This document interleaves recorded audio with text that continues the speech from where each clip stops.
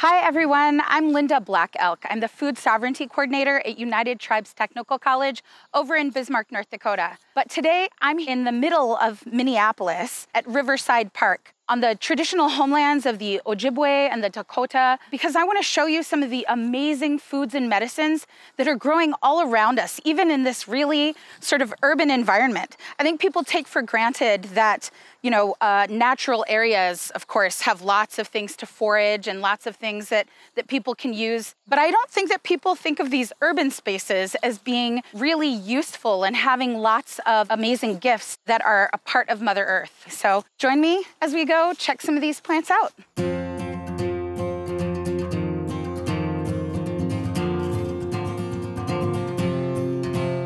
I just found this amazing patch of dandelion greens. Right now it's actually mid-October, but these dandelion greens are just looking beautiful and tender and green.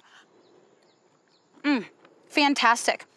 Some people think that dandelion greens are a little bitter to eat, but bitter is where all the medicine is, right? We can't take that for granted. Dandelion greens are actually known to stabilize blood sugar, to improve pancreas function. You can put them in salads, you can make pesto out of them, you can chop them up and put them in your lasagna. And when you're doing that, you're actually eating your medicine, right? This is nature's pharmacy right here all around us. Dandelion root has also been used to stabilize blood sugar and improve pancreatic function. Dandelion root tea has also been shown to reduce tumor sizes for people who have cancer. Drinking dandelion root tea every day is really good, and it's also been shown to help people get through chemotherapy a little bit better. So it's an amazing food and an amazing medicine that's always right here available for us. Throw some dandelions into your salad next time.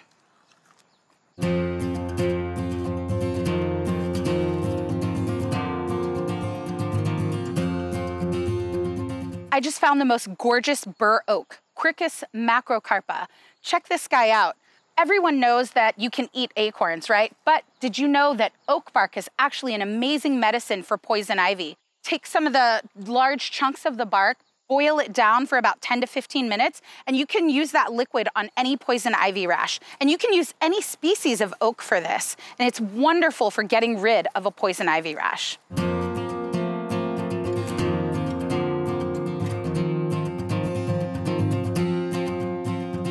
Look at this gorgeous burdock I found right behind this park bench. This is amazing medicine. It's a bitter root, but I use burdock root to treat everything from eczema and psoriasis to actually cleansing the blood when people have blood infections. I also use burdock root as a tea to treat any sort of viral illnesses because the root is powerfully antiviral. If you're looking to make a really simple burdock salve, just harvest these gorgeous, huge leaves and soak them in some olive oil for a couple of weeks, and you can actually use that olive oil as a sort of lotion for any kind of itchy rash like eczema and psoriasis. Fantastic burdock medicine.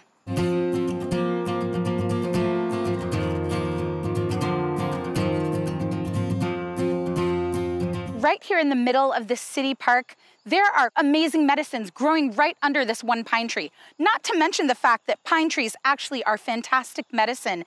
You can use pine pitch for a variety of ailments. You can actually put some into tea and use that as lung support to help clear up the lungs, and pine pitch will actually relieve lung and sinus congestion. You can use pine pitch on any kind of wound, open cuts and scrapes and things like that. It'll close up the wound and stop it from bleeding, but it'll also help to prevent infection. So it's an amazing medicine to have around. But we have some amazing medicines growing right under it as well. So these are stinging nettles, Urtica dioica, and if you look closely, you can actually see a lot of stinging hairs all along the underside of the leaves and all along the stem. Those stinging hairs are very well known to have medicine that's powerfully anti-inflammatory. They're great for arthritis, so sometimes you'll see people with arthritic joints in their hand whipping themselves with the nettles to get rid of that inflammation. But you can also use nettles as a medicine internally to treat things like seasonal allergies and arthritis. Now, why would you want to consume something that stings you? Well, with any cooking or drying, all of the stinging effect goes away, so you don't have to worry about that. So you can make fantastic nettle tea. You can also use the younger leaves at the top of the plant in any kind of recipe. We make nettle pesto, we throw young nettle leaves into all of our soups and stews, and so you can eat anti-inflammatory pesto. Isn't that fantastic? But you know what else? Right under the same tree where these nettles are growing in the middle of the city park, we have some gorgeous catnip growing. It's a member of the mint family, and it's an amazing medicine for lung support. We actually have used this a lot during the COVID-19 pandemic. We make a tea out of nettles and out of catnip to treat all kinds of lung inflammation and lung congestion. If you're someone like me who has asthma, you can use catnip to help clear up the lungs and strengthen the lungs so that you're better able to fight infections off. Not only that, under this same tree, we see some gorgeous violet leaves. Violets are wonderful for skin issues. Earlier, I talked about burdock. A lot of times I'll actually mix burdock and violet leaves together to make a fantastic skin salve. Violet leaves are very soothing for any kind of skin rash, but they're also deliciously edible, so you can throw them into all of your salads. Yum.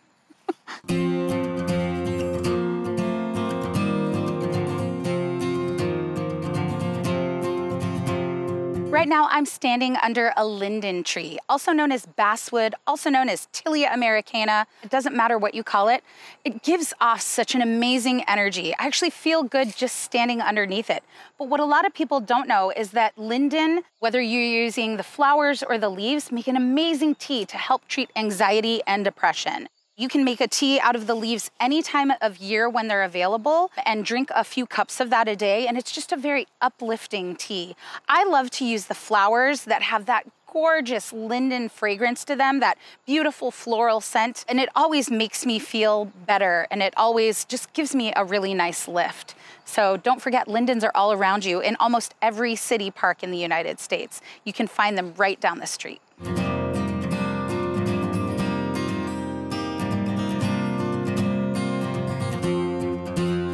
Check out this amazing rose bush, you guys. Even in here in the middle of October, there's still some beautiful red rose hips.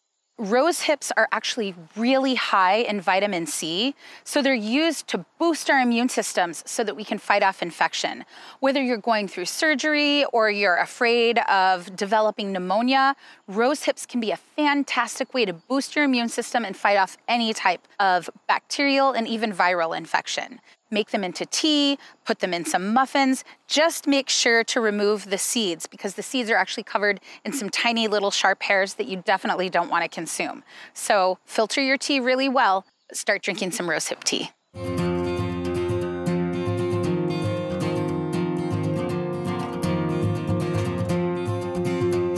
This is motherwort. Motherwort is a member of the mint family. It's an amazing medicine for nursing and postpartum mothers. It's called motherwort for a reason. It alleviates depression, it helps with milk production, but it's also great for anyone who's experiencing some anxiety and depression. A lot of times I'll actually mix this with the linden that we were talking about earlier as a wonderful uplifting tea to help people get through tough times. So don't forget to look for motherwort. It's really common along edges of wooded areas, shady areas. It loves to grow there, and it's always there for you.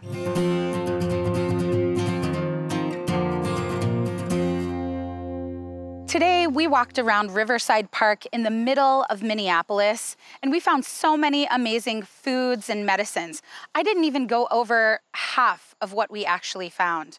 A lot of people are concerned when I tell them to, hey, try urban foraging, try foraging in your local city park. They get concerned about pollutants and toxins in the plants. My ideas on foraging are maybe a little different than others because I basically do a comparison. Anytime I'm foraging, I ask myself, is this going to be any dirtier or any more polluted than the stuff that's in the grocery store? And the answer is almost always no, of course not. Even here in the middle of Minneapolis, we're able to find foods and medicines that are actually probably a lot cleaner than what you'd find in any of our local grocery stores. Most foods, vegetables, fruits that are in grocery stores have been sprayed with numerous herbicides, pesticides, fungicides, and all manner of chemicals and compounds in order to make them more attractive to buyers, or in order to increase production and kill the insects that feed on them. And a lot of times those can actually have adverse impacts on our health. So I would much rather take the chance that a dog peed on a plant that I'm about to eat, or that, you know, a neighbor from 2 blocks away might have been spraying their lawn for dandelions once this summer, than to take my chances on things in the grocery store that are sprayed with all manner of herbicides, pesticides, and fungicides. So I hope that all of you guys will take that chance with me, get outside, find out what's being provided for you for free right here in Nature's Pharmacy. Find out about all of these amazing foods and medicines that surround us all the time. Thanks for joining me, guys. Thank you all for watching, and thank you to Linda for taking the time to share this knowledge with you. She is just an absolute wealth of knowledge. I learned about her first about 3 or 4 years ago and have been following her since then, and is a huge source of inspiration and education for me. So it really is an honor for you all to get to learn from her. You can follow her on Facebook, Instagram, and YouTube. And then also she teaches at United Tribes Technical College, and you can actually take those classes online, which is a really special opportunity out there. So I feel like Linda could spend the next 3 days in this park alone teaching you what she knows. Probably. But yeah, so thank you all, and thanks so much, Linda. Thanks so much, Ron.